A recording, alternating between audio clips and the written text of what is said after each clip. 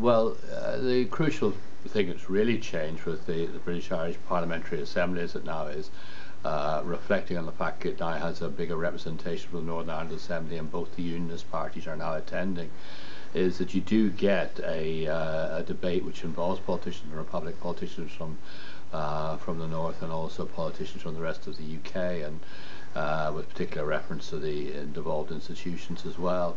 So it's actually the only body which brings together all the sides of all the parliamentary institutions in both islands. And in recent times, the concept has been it should work more closely with the BIC, the British Irish Council, which was set up under the Good Friday Agreement. And that's obviously, I think, completely logical because British Irish Council was basically meant to be about East-West relations. So you have a body of work, you have a good group of people, you have important things being said. The other side of the coin is you have to be realistic, and Mark Durkan reminded us of it today, but I mean, the BIC, for example, still does not have a dedicated secretariat, and I can remember David Trimble and Mark Durkan arguing for this a decade ago. And one of the things that Durkan said this morning was that he thought that the DUP would try and renegotiate or return to the arrangements for the selection of First and Deputy First Minister that characterised the original agreement, because the changes that they instigated were, of course, dominated by the fact that they did not want to be seen purely aesthetically and cosmetically. At the time that they were putting Sinn Féin into government, they did not want to actually be physically seen doing it. And the difficulty with that change now is by saying it's the largest party which has the choice of first and second largest party deputy first minister, is that there is a possibility arising out of the next election, given the current three-way split in Unionist popular support, that Sinn Féin will be the largest party, and the DUP calculates that the Unionist community couldn't live with that, although it is a purely symbolic issue. First and deputy first minister it is a co-premiership. You know, there is no real difference in the status, but nonetheless you can argue that they're probably right, that it would be very hard to accept for many Unionists. So now Durkan was arguing that was one of the things he thought the whole pattern of these negotiations was for people, if they move on policing and justice, to say, well, we need confidence building measure, and this is the confidence building measure. And he's entirely right to say historically that's the pattern of these negotiations, and there may be other things in the mix too. There's a whole question about vetoes and communal vetoes in the legislation of Northern Ireland. Frankly, I regard those attempts as a really pie in the sky, that discussion, in the short to medium term anyway. Very high risk for Sinn Féin. I mean, the crucial question here, of course, is how strong is the aspiration for Irish unity in the Catholic community, which does, by the way, overwhelmingly vote for nationalist parties, and therefore it has to be at least reasonably strong. But one of the things that my sense of the polling on this is that Catholic support for the Union, a lot of it was materially based. It was based on a calculation that, you know, the UK was the safer place to be economically. Yeah. Now, for the last 10 or 15 years, in my view, that was eroding somewhat. That people were thinking that because of the success of the Irish Republic, within a reasonable period of time, Irish unity might be viable economically.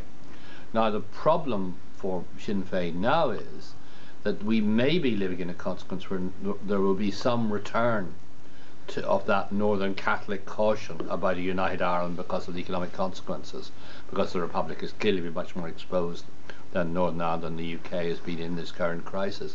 So I think it's a high risk request. I'd have to say that you know, it raises this whole issue of the border poll, and it would be harder to argue against it if you were a party which was saying we want this in a census question.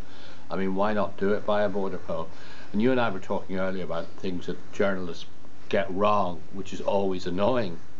One of the things that you were talking about your pet beefs about misquotations and misrepresentations. One of my pet beefs with the Northern Ireland media is that they always say that the agreement says that once you have a border poll, there must be another one within 7 years. The agreement does not say that. The agreement says there can't be another one for 7 years. It doesn't actually say you're in a rolling process of every 7 years you have a border poll, you must have one. I just would make that point, that I think that If the border poll issue arises, now I actually think it's a less pressing issue. I thought there was a point when the border poll could have been used as a device to help the centre ground, particularly the Ulster Unionists, at a time when there was a great concern about these questions to underpin the deal. I don't really think we're in that moment now, and I think this is all a little bit hypothetical and not a moment of current politics. But this position that Sinn Féin is pushing does actually lead to the possibility that they might get something like a border poll. They might get an outcome that they, rather like elections in the Irish Republic in recent times, given outcomes they didn't expect. They might also get an outcome they don't expect, although nobody can predict that result. I mean, I've always taken the view that you couldn't seriously argue that the citizens of the United Kingdom didn't have a right to be involved in British political parties, and most of the time when I was involved in that argument, it was an argument about the Labour Party. But in all conscience, you can't make a distinction. It must apply also to the Conservative Party. Therefore, in theory, I don't think there can be a problem with this. And I also think that it ought to not be, as some believe, some kind of threat to the stability of institutions. First of all, the Conservatives are completely committed to the devolved settlement and the Good Friday Agreement. Secondly, I do still think there is a kind of, and even was referred to this morning by Peter Hain, a kind of thing in Northern nationalism which was given to it by the Hillsborough Agreement of 1985. This idea that someday, somehow, there's some deal we could do with the British government to make some decisive intervention against the Unionists. That's in the psyche for a very good reason. It's happened once, and therefore it's not at all surprising that they feel that way about it. But I do think, and that there's a tendency still, I mean, Peter Hain was actually giving examples how in recent negotiations Sinn Féin were asking him, well, why don't you just impose this, in this case Irish language, and he was saying to them, no, it's not really. Why are you asking the British government to sort this out for you? But it's in the psyche, and I do think that from the point of view of the nationalist argument for Irish unity, and the best possible case that you can make for Irish unity, it's actually not helpful. And that this desire to always look for that, behind doors move.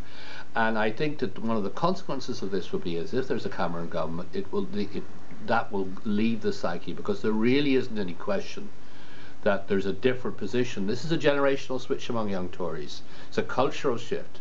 The Tories of the Chris Patten generation, in my view, when they thought about Northern Ireland, thought in terms which are perfectly understandable in terms of their age group: civil rights, discrimination against Catholic. That was the first thing that came into their mind. Of course, one must, the union should exist in the basic consent, but must put that right.